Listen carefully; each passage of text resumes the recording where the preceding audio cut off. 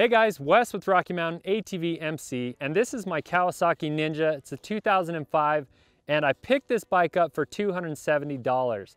Now the whole goal with this was to get a bike for our $1,000 1,000-mile adventure ride, and I think I did okay. I had one of these Ninjas about 10 years ago, and I had a lot of fun with that little bike. And believe it or not, I'm kind of a hoarder. I also had a lot of pieces and parts left over from working on that bike and owning it. So that was kind of my motivation. Now, in this video, I wanted to give the guys that are interested in the bike a closer look at everything I did to this to get it adventure ready. So let's go through that. All right, so probably the biggest and top priority on my list for this bike to change and improve was the handlebars. So the stock bars, if you guys know, they're really low and they're really narrow. And so that was a must change for me. And so I started researching and looking into some different options, and basically what I came up with was fabbing up a new bar mount that bolted onto the top triple clamp, and it was secure enough to mount some moto bars on. So I got 1 1/8" bars on here, and with that I did have to extend the brake line, and so I just found another one that was plenty long enough. I had to do some crazy routing with that, but with the throttle cable and clutch cable I was able to change routing a little bit and just keep those stock because they're pretty, well, the throttle cable is pretty unique and I didn't want to have to deal with that, so I was glad I was able to keep the stock throttle cable. So now moving on, if you guys know much about these Ninjas, you know that the engine is suspended in the frame. And so there is nothing protecting the bottom side of that engine. I knew I had to do something because I know these guys, the Rocky Mountain guys, love gnarly stuff. We can't go do a ride without getting into some rocks and rough stuff. So I scrounged the skid plate and built some mounting for that thing and really just beefed everything up. I didn't want to go Chance's route by bolting it to the pipes. So I bolted it to my frame, it stiffened everything up, and as you can see, the skid plate did not make it all the way through the ride, but I was super glad I had it. It's got some gnarly dents, scrapes, and dings in it, but it definitely saved my bacon out there on the trail. All right, next thing on my list was the seat. Now this is something that I wasn't sure if I was gonna change or not, but Chance and I went and did kind of a pre-run ride to shake these things down and make sure they were gonna be okay. And my knees were locking up after about 40 miles. And so I knew I had to do something. And I was to the point where I was just gonna rig something up and put just a big pad on there and duct tape it on. But I ended up scrounging an old, little bike seat and fabbing up some foam. I found an ATV seat cover and covered it all up. That's not the best looking thing, but it definitely helped out on the ride. I sit up a lot higher now and it was just a lot more comfortable for this long 1,000-mile ride. So the next thing to tackle was suspension. And I started with the forks. So Justin had already done some research. He found some fork threaded valve stems. And so we had the machine shop drill and tap our fork caps. And so we were able to put valve stems in the top of those and add some pressure to them. So I ran about 20 PSI in my forks and it definitely stiffened them up. It made them feel a lot better so I could charge that off-road rough stuff and really have a good time. I also rebuilt the forks and put some higher weight oil in there just to kind of slow everything down and help out with all that.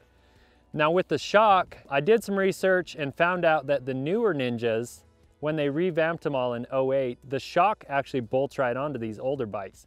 So from 08 to 12, I found one of those old shocks, a used one, and bolted it up to this thing and actually got a little extra ground clearance. And I don't know if that's because my shock was worn out or if the newer ones are just a little bit longer. But anyway, got that bolted up. My main priority with that was getting some preload and then also a little bit stiffer spring. So it definitely helped out. The biggest downside though was the shock blew on the first freaking day of the ride. So I rode 900 miles with no rear shock and it ended up causing more problems for me. So that was a bit of a bummer, but I was happy after the research was done and cool to just find that information out. And the last thing that I had to tackle with this Ninja was getting luggage attached to it. So with the stock bodywork and everything that the stock bike has going on, it gave me good mounting points to put a set of racks on here. So I opted to go that route. I got some hoops and then fabbed up all the mounts myself, and I'm getting better at welding. So I had a lot of fun with that. But as you can see, I was able to mount all the tuss bags up on the rear of this and was able to take more than I even should have on the ride. So those are all the major things that I had to tackle on this bike before I could even attempt the 1,000 miles. So now I just want to go through and show you some of the other things that I did to this bike and added just to give it that extra off-road capability and just make it a little more worthy for our adventure ride. So tires were probably, you know, at the top of my list as far as that goes. I had to get something off-road worthy on here. So I picked up a set of the Bridgestone Adventure Cross AX41s. As you can see, the wheels are the same size, front and rear. And so I actually ended up putting a rear tire on the front. No, I don't recommend it, but does it look badass? Yes, it does.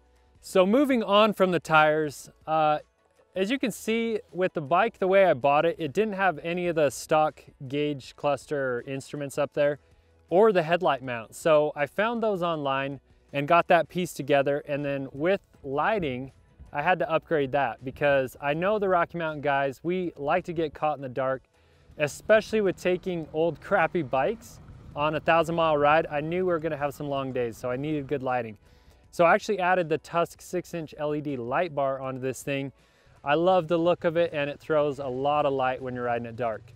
Moving up from there, I put heated grips on this thing, and those are just a staple on every single one of our adventure bikes. And then for foot pegs, I scrounged a set of old Honda pegs. They almost fit. I had to do a little modification to them, but got those babies mounted up so I got good grip when I'm riding off-road. And last but not least is cosmetics and making this bike look good. So the previous owner, I don't know what direction he was headed with it, but I was going in another direction. So I stripped everything down. I painted the side panels black and had the tank painted blue. And this thing looks really good, especially in the daylight. It's got a slight sparkle to it. I love the way it turned out. And then to top this thing off, I had to keep with the Cool Kids Club.